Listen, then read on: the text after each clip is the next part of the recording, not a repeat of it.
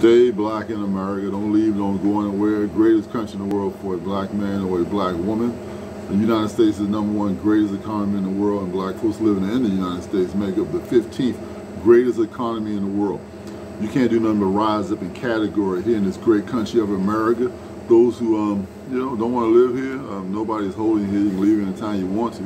My thing is to inspire black Americans, descendants of slavery, descendants of Reconstruction, descendants of discrimination, redlining, racism, prejudice, all the kind of things you want to think about.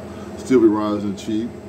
Dr. Martin King Jr. and all the civil rights leaders knocking all those doors for us. You got the voting rights, you got the civil rights. You can become anything you want to become in the United States. That's why the United States leads the world in immigrants. We have over 50 million immigrants that have relocated to the United States of America, more than 50 times more than any other nation in the world. So everybody telling you to leave America or go back to Africa or go back to someplace else, their minds are kind of like small.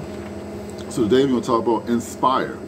Definition for inspire: someone with the urge or ability to do or feel something creative, or his passion for romantic literature inspired him to begin writing. So inspired.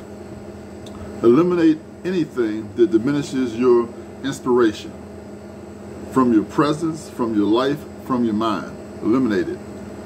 Find a stream of inspiration and live there. I am not responsible for inspiring myself. I am responsible for finding who does inspire me. If you can keep yourself inspired, there's absolutely nothing you cannot do. Repeat that. If you can keep yourself inspired, there is absolutely nothing that you can't do. Inspiring yourself is not a sin. It is the ability to fail if you master the secret of keeping yourself inspired. Keep yourself inspired. So important, man. So important. Okay? Remove from your daily view anything that has ceased to inspire you. Remove every picture, photograph, glass, book that no longer inspires you. Focus on what inspires you now. Focus on what inspires you now. It's so important to be inspired in this world, man. If you're not inspired, you tend not to do nothing, man. You tend to just be walked over. You tend to just live a boring and suffering life. Identify what inspires you. Identify what inspires you. Identify what inspires you. So important. So important. You gotta find what inspires you in this world. Again, we live in the greatest country in the world, America. You can aspire and dream to become anything you want to come here, black America. Don't be satisfied with the mediocre, man. Living in the ghetto, welfare, not achieving or reaching for bigger goals, man. Some countries, people think, oh, I want to be a doctor, I want to be a lawyer, I want to be something, an engineer, I want to be something practical, something that the world needs, something that people look at as being success. Dream the same kind of dreams. Some people will come and say, well, let me learn to speak that English language good because I'm from the Caribbean, I'm from Africa, I'm from Europe. Let me speak that language good. Maybe I can get something in radio, something on TV where they show my face, where I might appear to be like a black American, but I'm really from some other place. My last name might be a French name. I could be somewhere from Africa. My name could be something else. I could be somewhere from the Caribbean. I could be a bunch of other things. But in this ethnic group that's living in America, black people who were the 6% that came here through the Western slave trade back in, the 1600s or, to the 1800s. You're the group that I'm looking, man, to inspire.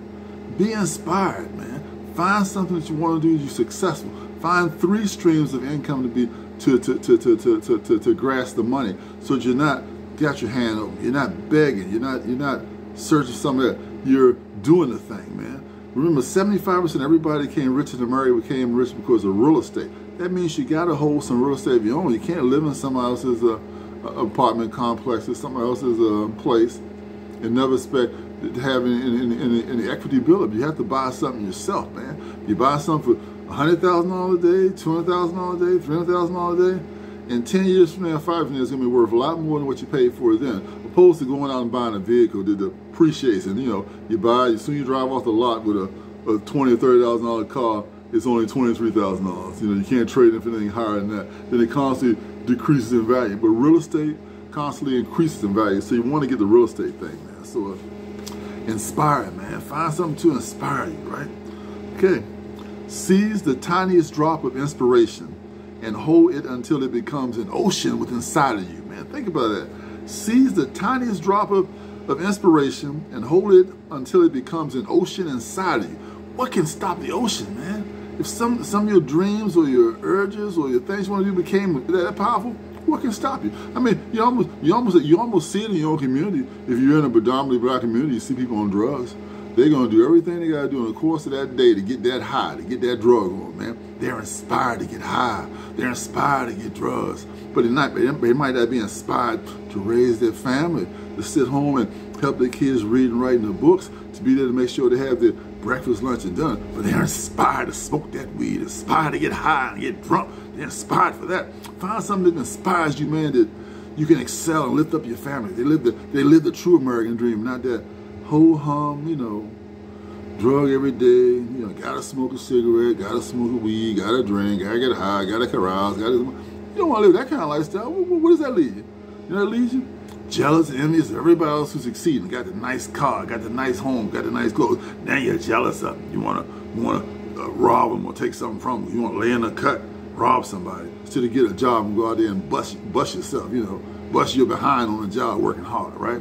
Getting your JOB, working your 9 to 5, working your whatever to get out there and work. Now I always say get 1, 2, 3 streams of income. Don't be satisfied with just one, get 3 of them, man. So if one dries up, you still got 2 and you're looking for that third one. Always looking for that third one. Okay? What 3 sounds inspire you? Saturate your environment with those sounds. Saturate your environment. I like 95.1 FM, man. A spiritual radio station that plays up-to-beat, modern spiritual songs which inspire me, make me feel wonderful as I'm driving in my car to and fro where I have to go. What inspires you? I never linger in the presence of someone who cannot improve me. You don't want to be around people that can't improve you, somebody who just want to leech off you, take what you have, don't want to improve you. Some people believe it can improve you in all kind of ways, so it does not have to be monetary. It can be giving you words of wisdom, giving you the right direction to go. Some people inspire in many ways, but don't be around the people, man, who just can't improve you at all. You don't want to do that. It's not going to be fruitful for you, right? Stay inspired is the #1 success story. You stay inspired. Makes every other success possible. Stay inspired. That's what it does, man. So you gotta stay inspired. You gotta stay on your, what you used to call it, on your P's and Q's. That means you gotta stay alert. You gotta stay ready. You gotta stay focused because you're always looking for success. You're always striving for success. Okay, let's go with this. You do not decide who inspires you. You discover who inspires you. So have you found something to inspire you? Have you found somebody who inspires you? Something inspires you. What inspires you? I never linger long in the presence of someone who wastes my time. So look, that's inspired, man. We gotta be, as Black Americans in this country, you gotta aspire to be everything. You gotta open your mind to all the opportunities. You can go to college and become anything you want to become, major any subject you want to become in, and you major that subject, you can't so much be thinking about, okay, when I get out of this subject, let somebody hire me to work somewhere. You gotta do these subjects, think about how can I use these subjects to become self-employed? How do I use these services or intelligence or education to employ myself? Because maybe I can employ myself and be self-employed and work for somebody else. Then I got 2 streams of income. I'm not solely dependent on, please give me a job. I finished college, like, millions of people finish college every year. I'm saying it's a great thing to do so. But millions of people finish college every year, and by the time people hire their friends or they hire their family. So if somebody don't hire you and you find a way how to make money yourself, the whole time you're going to school and you're studying these courses, how can I use this to be self-employed and make money, as well as looking to see somebody can hire me, somebody that I'm going to bring benefit to their company, because someone's going to hire you because they want you to make money for them. So you got to realize that any place you go, they're looking for you. Is this person going to make money for my company or my corporation, or this person is going to be somebody just on the payroll, just collecting money that I could be using for something else? So look, inspired. Stay inspired, Black America. Take public speaking so that you speak well out in the public. So so Caucasians or people who know the English language will be able to understand exactly what you're saying. It's edifying to them. It's very understandable, very clear, very comfortable. You know, you can use your slang, your other language when you're around your friends and your family, and wherever you want, you know, when you want to let your hair down there. Because I'm sure that people who are from the West Indies, or people from the Caribbean, or people from Africa, or people from Europe, when if they got a job working on the news, they're speaking good English. They're pronouncing things clearly because they want that job and they know what that job entails. But I'm sure if they're not doing it on the phone, they're talking about, hey God, how you doing? What's happening? They're talking the other kind of talk, you know what I'm saying? So remember, stay inspired, America, and remember that everybody around you just having to be your color is not a part of you. You know, they're not a part of this American dream. They're coming here to get the American dream where you've been sitting here for over 400 years. So remember, you can become anything you want to become. Listen, I hope that all you want to become is someone smoking weed, someone smoking cigarettes, someone drinking strong liquor, someone getting drunk every day, somebody who's not taking care of their kids, somebody who's not inspiring to do anything great, just live and enjoy the little meager things of life. I hope you're not a carouser running around making babies, but people are not taking care of them. Want Uncle Sam, the strong Uncle Sam America, to take care of them, talk about America and blah, blah, blah. But Uncle Sam feeds you from you're born until they bury you in the grave if you're in the welfare system. So you should have the last thing to talk about Uncle Sam about. So anyway, stay black in America, aspire to be great, and God bless you. And as I always say, accept Jesus Christ as your Lord and your Savior, and repent of your sins. You know you're going to heaven. It's not by your works, it's by grace. It's by accepting Jesus Christ as your Lord and your Savior, and you can live the American dream as well. So I'm not saying sit on your hands and expect God to do everything for you, because work without faith is dead. So stay inspired. Until next time, subscribe to this channel because I'm giving you the truth, baby. Till next time, bye.